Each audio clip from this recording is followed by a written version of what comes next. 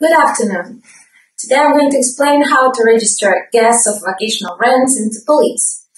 There is nothing difficult about it, but it is mandatory and there is penalty for those who don't do it. So it's better to organize it so you register all of your guests that are older than 16-year-olds.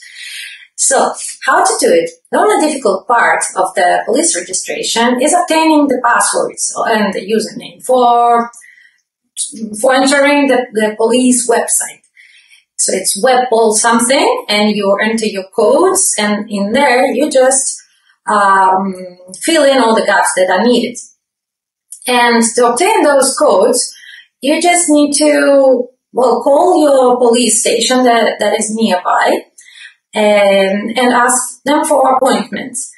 When you go there, you make sure to bring with you the license for the tourist license from Punta Andalusia, your house deeds, and your NIE or your ID card. And with those photocopies of those documents, they usually just check it all and give you some usernames and passwords, which you enter the website, and with them you can easily put all the information regarding each guest into the police station. Also, the police gives you the formulary that you need to fill in for each of the guests. And in this form, they ask for many details, like the age of the client, the date of the entry to the house, date of departure, many things. So maybe it's a bit troublesome when you receive the guests and you explain things about your house, also to collect all this information, especially if it's a big villa and maybe there are 16 guests and all of them are going to be filling all this.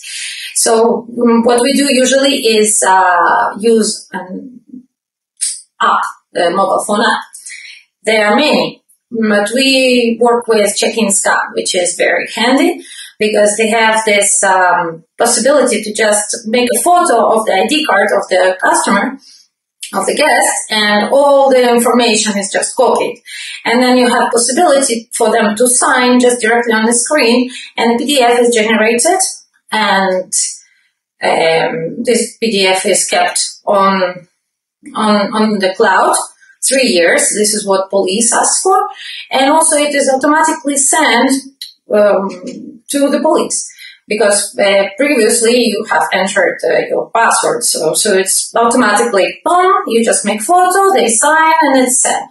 Next, make photo of the ID, they sign, and it's sent, and it's very easy. And you don't have to worry about anything else. So we recommend you do it. If you need any assistance or help, make sure you call Rafleys and we'll be very happy to help you. And this way you comply with the rules.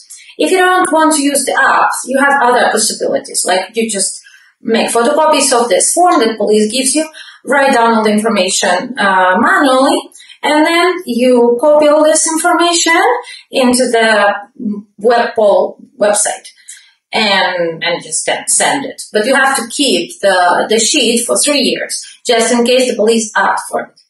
And that's it, basically. This is very easy. So I hope you do it and avoid all the penalties and make sure that police is on your side. Thank you for watching.